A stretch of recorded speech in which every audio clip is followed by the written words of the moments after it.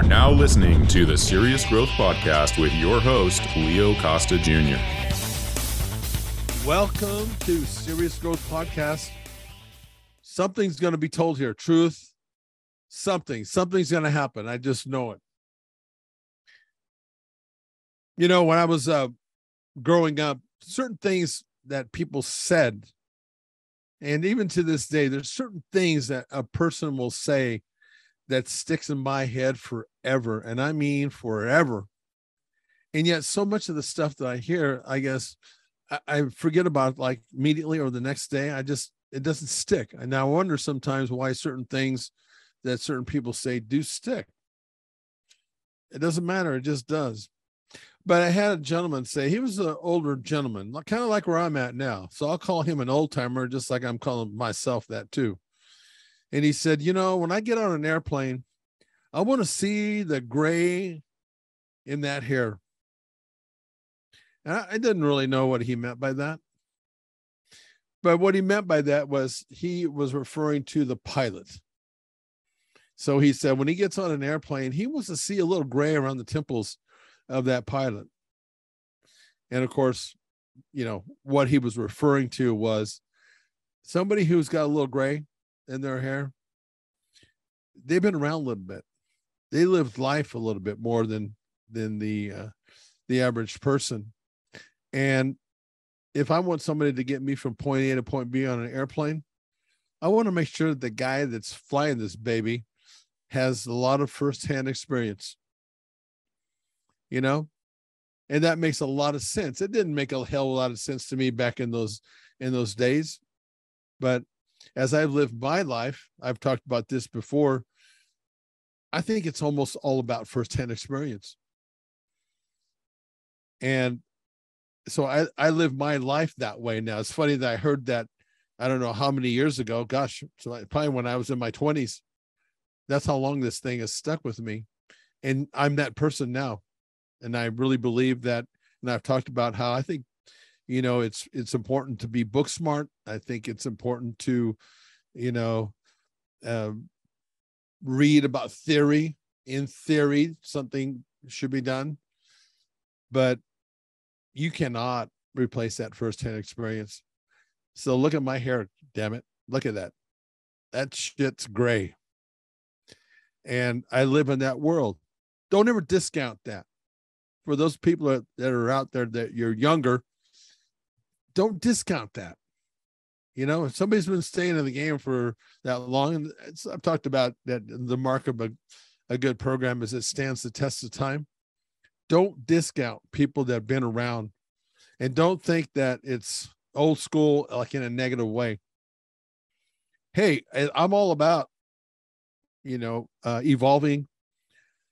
I was just talking to a guy on a podcast just now, how, you know, he's 29 years of age. I'm 67, and I'm still learning stuff to this day. So it's not about discounting tried and tested information and saying that's good enough. Because some people, I think they stay in that, you know, environment where they never challenge themselves. And there's a reason for that. Sometimes it's just that you just don't want to do that. It's uncomfortable to learn something new, but it's amazing what you will learn out there if you just let yourself. So, you know, one of the things that when I'm talking about training or diet, one thing that's really important is realize that it's hard to fool Mother Nature. I had somebody reach out to me. I made a post or I made a comment about that the body becomes dysfunctional. Or it was, I said, the warming up is a waste of time, a waste of energy. And of course, somebody came out and questioned me. And I got to tell you something, I really do appreciate when people do come out and question me. I like that. I like to be called to the platform to, you know, someone said, well, what do you mean by that? How can you possibly mean that I could just be ready to do 30 reps and this amount of weight from the beginning? Well, that's a good question. But if you know anything about your physiology, it's a physiological fact is what it is. and you can't fool Mother Nature. But someone who is a beginner or someone who doesn't have quite the experience in that industry, well, that they're going to question that. And I think it's so important that you question everything. So I'm not offended in any way by when somebody comes out and questions that. But it also tells me that you need to live a little more life in the first hand to realize that warming up is a waste of energy, because your body responds to the kind of environment that you're putting it under. It's going to respond to that.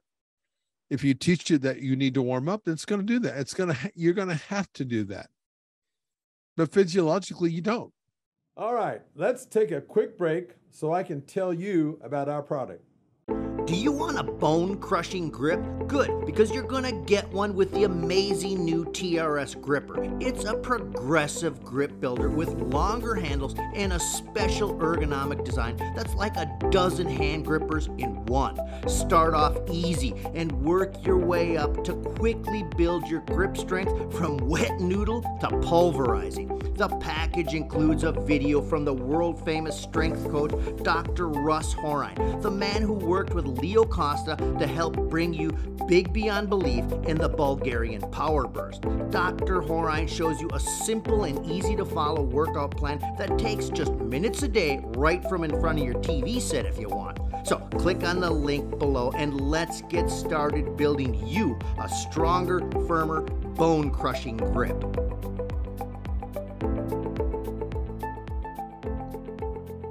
So here's another area I want to get into that's a little bit, it'll cause maybe some questioning, is which metabolism do you utilize and why? For those of you that are out there, do you know that there are two metabolisms? I think that maybe a large segment of people know that. But do you know that in a way that you can really use the two metabolisms to your benefit to the nth degree? Because that's kind of what it gets down to. And this is where the gray hair comes into play.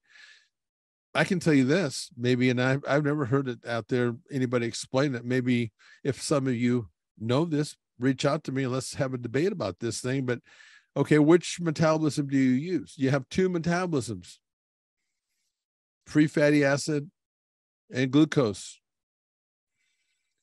So my question to you is, can two metabolisms be working at the same time? And for those of you who say yes, then you're absolutely wrong. Here's how it works. It is true, I've talked about this before, with a high-fat diet. Again, to recap, high-fat, keto, Atkins diet, these are all the same, they're accessing the same metabolisms, the free fatty acid metabolisms. And I've talked about how you can make the old style of the free fatty acid diet, like Vince Joanna was another one that implemented the free fatty acid. He was more like zero carbs and just did that. Atkins did the same thing where you were just eating that particular diet 7 days, day in and day out, which for most people at some point, they can't handle that. It's too monotonous. I understand that. But we did figure out a way in the anabolic diet how to learn how we could do carb cycling.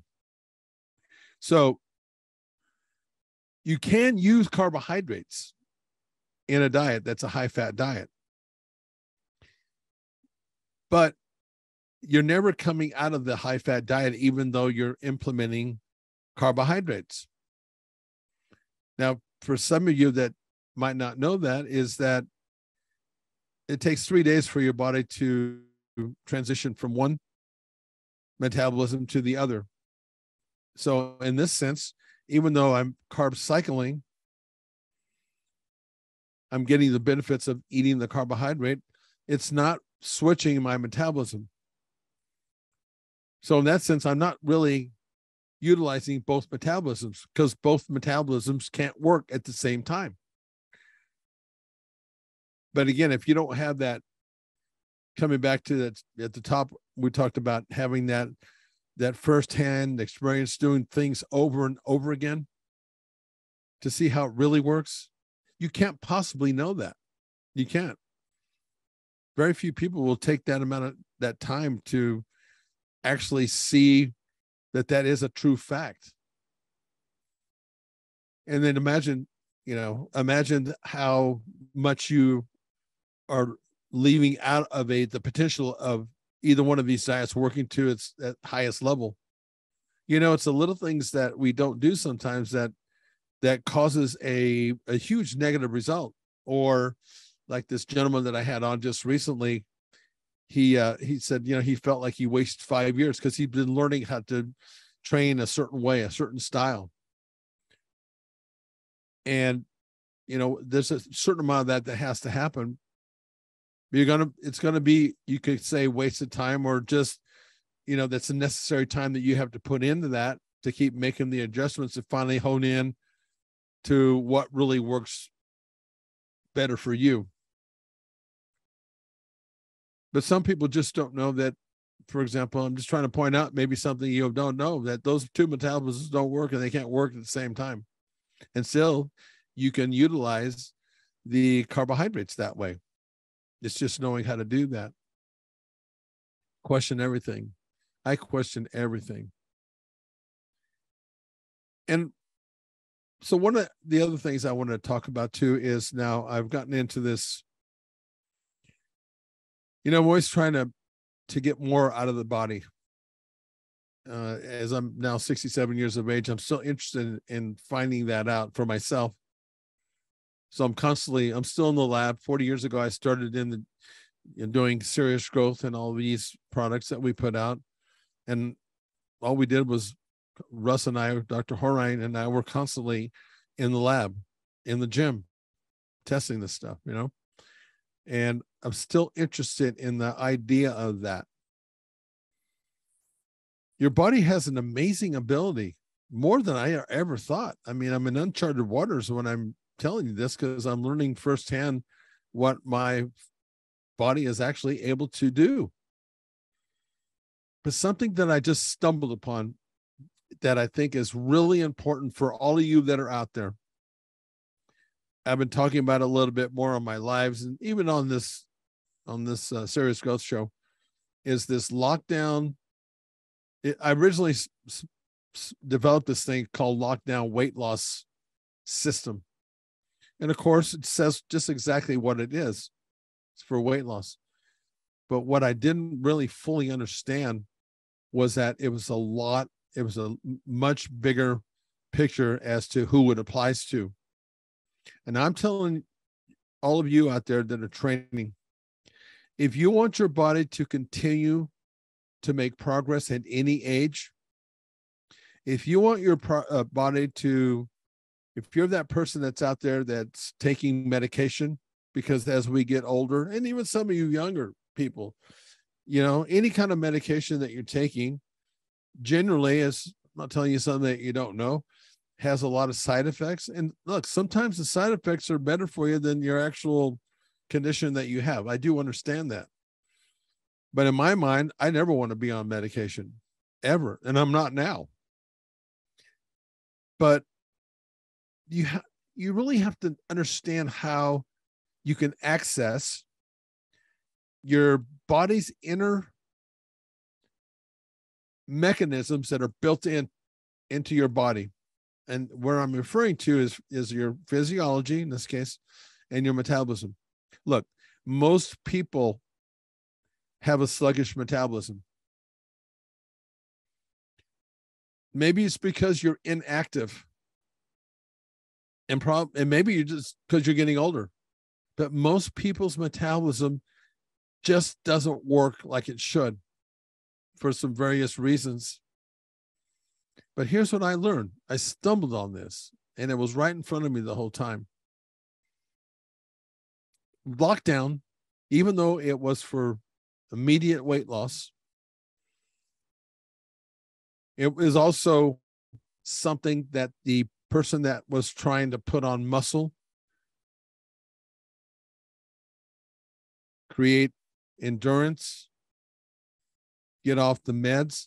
The same process, the same implementation and strategy that you use in this lockdown for weight loss is what you need to be doing no matter what your goal is. And I don't care what your goal is, because here's what happens.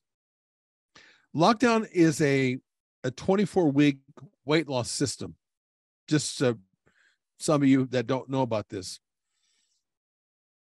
It's designed to produce immediate results, but I'm bothered by that. And that's the reason why I've never come out with a weight loss program until I figured this out.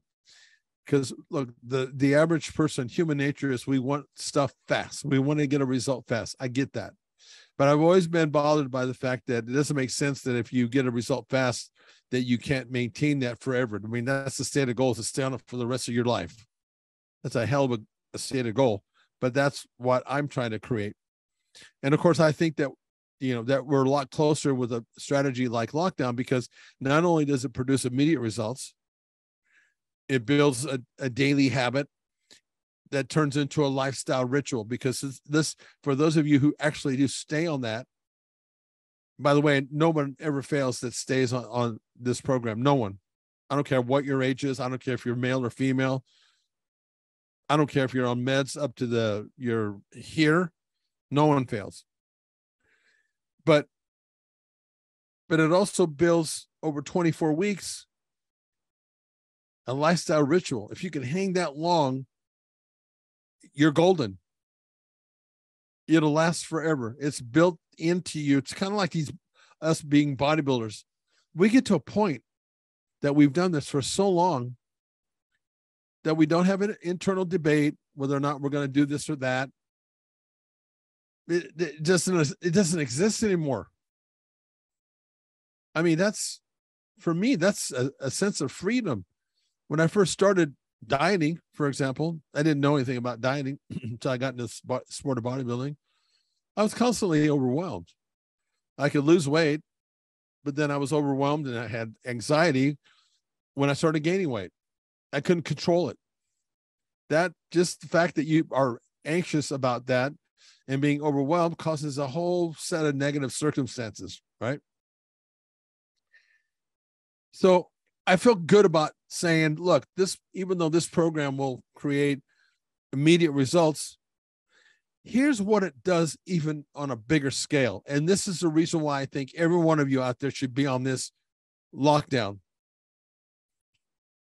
It's all in the first 2 weeks where the magic happens. It's the secret sauce, secret code, call it what you want. First 2 weeks, we drive you through restricting aggressively your caloric intake and your training. We restrict you. It's very aggressive. It's safe because it's only 2 weeks. What that does is it fundamentally changes your physiology and your metabolism basically forever. And I'll tell you why.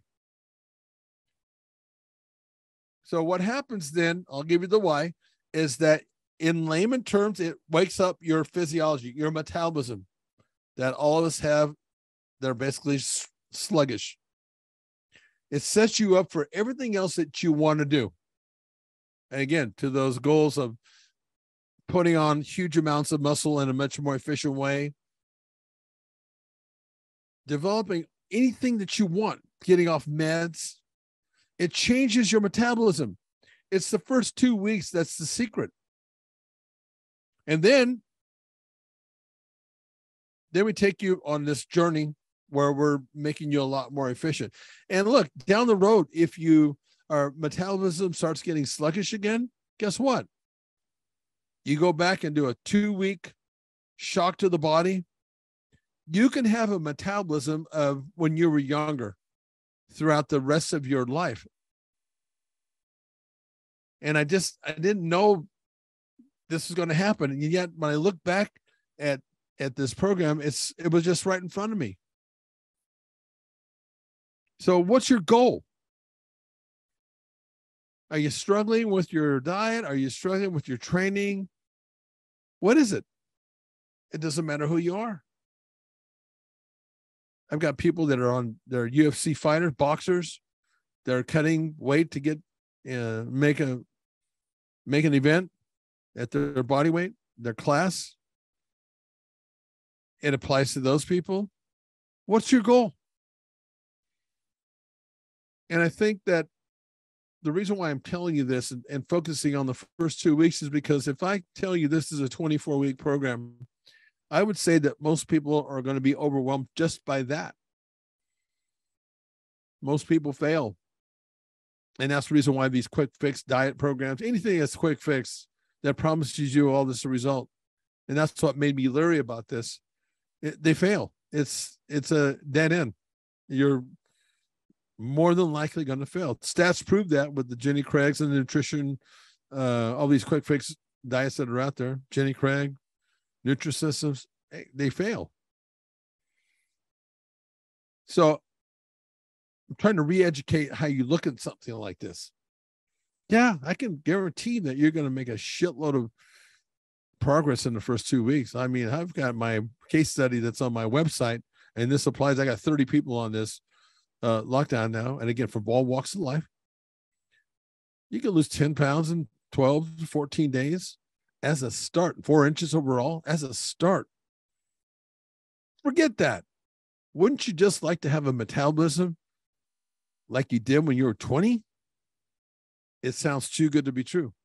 And I'm telling you, it's legit. If you want more information about this, feel free to reach out to me on my Instagram. I don't care what kind of training that you're doing. I don't care if you're not doing any training at all. You'll always get the results. And my final little, as I leave here, the other thing that you must understand, and I think most of you know this, it's only temporary. All the stuff that we talk about, losing weight, putting on muscle, all this is only temporary. It doesn't last forever. It would be nice if we, talked about this before, take a pill and you're golden for the rest of it. No, that doesn't work that way. I know that most people know that, but nothing's temporary. I mean, it's only temporary. It's not final. So unless you kick the bucket, it's final, perhaps. But none of this is forever. But that I see that as a positive thing, because that gives me another opportunity when I do fail, because I mentioned that you need to learn how to fail successfully. Your first run at this, anything that you do with training or dieting, most of the time you're going to fail. We all fail, and we have to learn how to do that and make that work for us. It's only temporary, but that's okay. You have to be willing to stay in the game and to really come to those terms. If not, enjoy the up and down ride that most people get before they turn into a sloth on the couch. Until next time, go get serious growth. Serious growth applies to not only physical pain. Pain is good, but it applies to emotional pain. Go put yourself in an uncomfortable spot on a daily basis. Emotionally challenge yourself. Put yourself in pain. It's a good thing. You'll always grow. You'll get better. Talk to you next time. Thanks for listening to the Serious Growth Podcast. For more episodes like the one you just listened to, subscribe to us on your mobile podcast app and leave us a review. If you'd like to reach out, you can find us online at seriousgrowth.com. Until next time, train smart and train hard.